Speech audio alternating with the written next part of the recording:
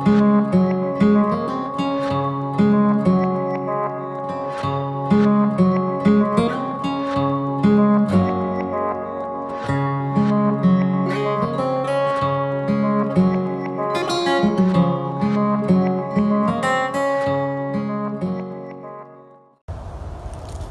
I'm Chris Revert, Park Manager at Wildwood Park, and today with Joan we had a great visit and tour of Wildwood.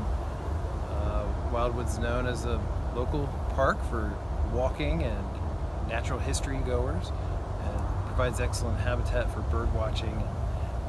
We have an awesome nature center with a lot of kids that get to enjoy the outdoors, and they're running around the trails today. We have a group from Harrisburg that are studying nature, so it's a good opportunity to get outside and enjoy the outdoors. Some things to do in the park. There's 6 miles of trails, 90-acre freshwater marsh. In fact, the marsh has been changing over the years, and we're a little concerned about that because it's gone from a lake called Wildwood Lake to the shallow marsh habitat.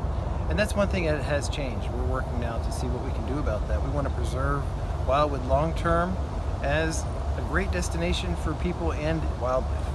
So we want to keep it your walking destination, but we also want to make sure that the wetland doesn't just fill up with mud and turn into a wet meadow, and then eventually you have trees like behind me that grow out of it. In fact, 100 years ago, when the park was initially created in 1907, this was lake.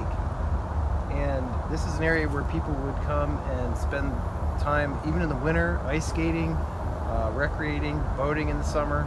And now it's become what's known as a delta, or it's full of sediment over decades and decades, where you have trees that are starting to take root. And this is, in fact, what happens. This is the natural progression of lakes filling with sediment. So it's one thing we talked about today.